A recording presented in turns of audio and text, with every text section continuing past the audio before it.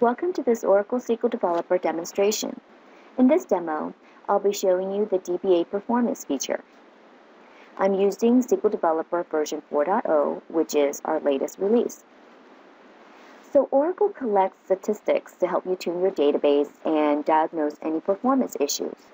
In the Performance feature, which we've added to the DBA Navigator, this is where you can create objects and read reports on those statistics. If this is your first time accessing the DBA Navigator, you'll need to create a connection. I'm going to connect to my system user, and here you have access to all the DBA related features. So we've added in the Performance feature. This feature is part of the Oracle Diagnostic Pack, so you want to make sure you have a license before using it.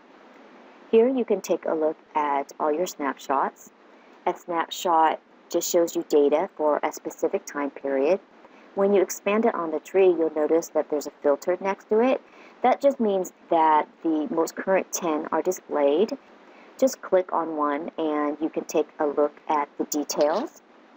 Oracle generates a snapshot for every hour and retains it for 8 days. But at any time, you can go ahead and just create a snapshot. If you want to take a look at all the snapshots, you can review it in the report. Similar to our other reports, you can do a sort, and you can sort by all the ADDM findings. You can also do a filter, and you can drill down into the report to get more detail.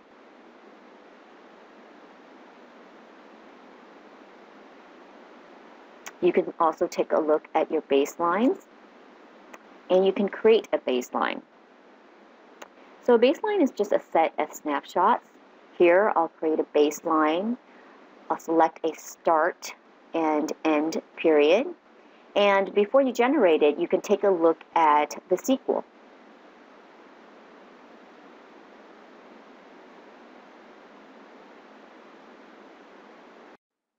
If you want to generate a baseline report on a regular basis, you can create a baseline template. Here you can view the ADDM reports. Just double-click on any of the reports to drill down into more detail. Here's the summary and the findings. And you can delete or change the expiration of this report.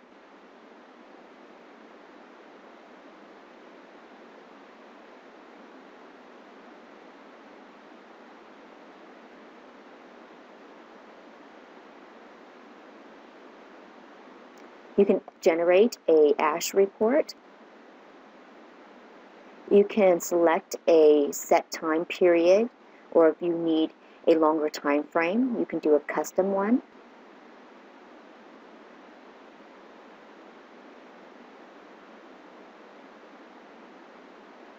Use our calendar picker to select your time frame.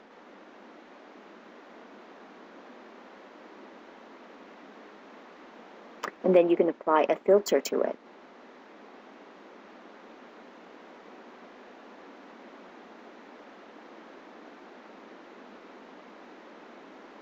Once you generate your report, you can take a look at the top events, your top SQL and PL SQL. You can also view this report in your browser. And if you need to send this report out, you can save it in HTML.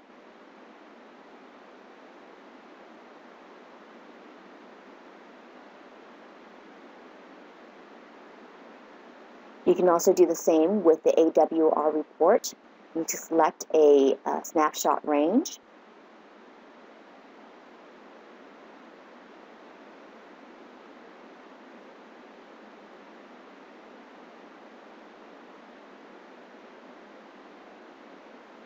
And in the workload repository report, you can take a look at all the statistics.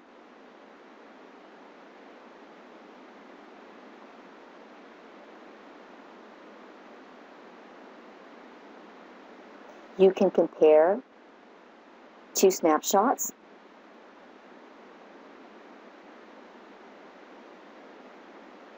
and you can generate a SQL report. Thank you for watching this demonstration.